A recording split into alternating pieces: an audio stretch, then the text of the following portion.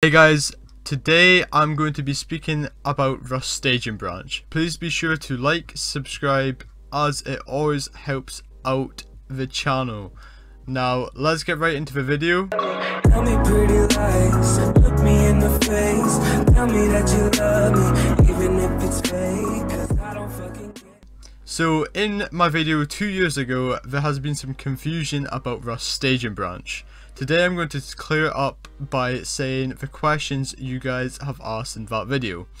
If you buy the game Rust, it comes with an add-on called Rust Staging Branch. Don't worry, you didn't pay extra for this. It's a free add-on if you purchase the game. It's a separate game in itself, but it's an add-on to the game that you've bought.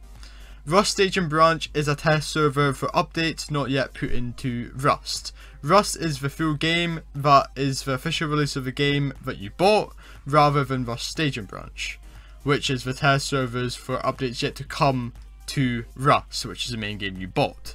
So basically, you can play Rust Staging Branch to get updates / bug releases before it comes into the main game of Rust, to test it basically before they implement the new updates into the main game and them be buggy as mad.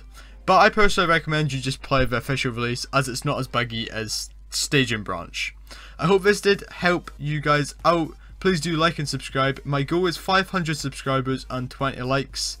Let's hit the goals. Stay happy as always, boys and girls. Spagi out.